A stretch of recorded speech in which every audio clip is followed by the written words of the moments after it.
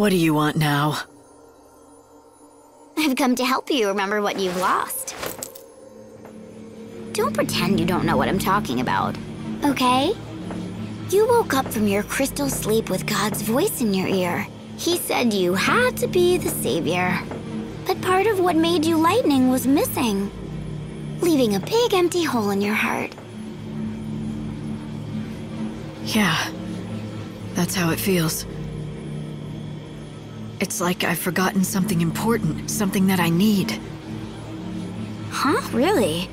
I thought you'd deny it. But it's okay. I'll help you remember.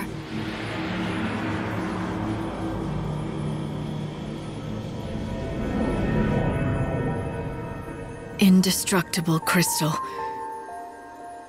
Even in the sea of chaos, it never loses its shine. I will become an eternal epitaph. Your memory will survive for eternity within a crystal tomb. This shall be my legacy and my atonement. But most of all, my final hope.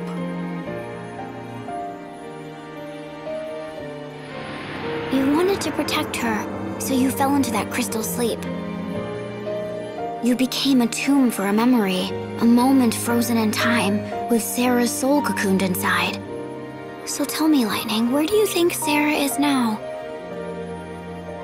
Yes. I remember now. She was there, in my heart. I had her memories. They were inside me. I took them into the crystal. She was with me then. We should have been together the whole time. Right. Now you're catching on. So, the hole in your heart? Sarah's soul. That's what I'm missing. And you know who took it out, don't you? Benevelza did when he woke you up to do his bidding. He must have messed with your memories too, and tried to make you forget about it.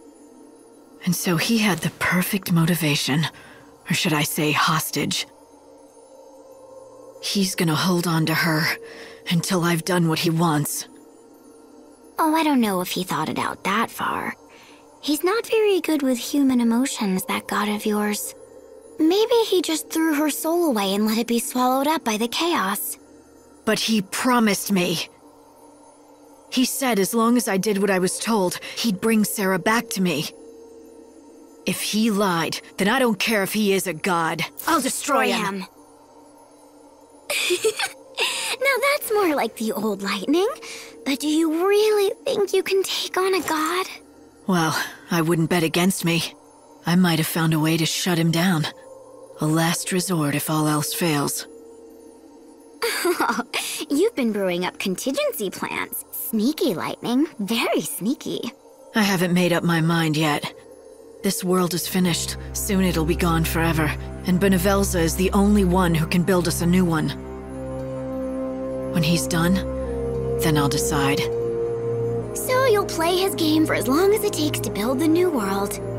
Then you'll sit in judgment on him, you'll betray him and destroy him and steal the new world he labored to build.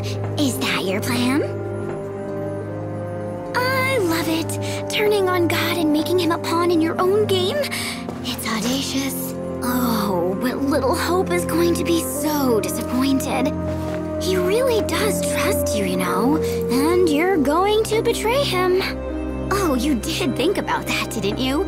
You turn on God, you turn on Hope. Are you ready for that? Do you have it in you to fight him? Are you really prepared to kill Hope? You think I'm not? You answered a question with a question. That's an evasion. Got ya. But it's not a big deal. It looks like Hope and talks like Hope, but it isn't Hope anymore.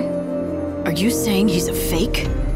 Sorry, but the only fake I know is Sarah. Look, if you're gonna talk nonsense, this conversation is over. I've got better things to do. Fine, Lightning. Let me make it all clear. Look around you and see the lies. The Sarah you talk to is a lie. Hope in his arc is a lie.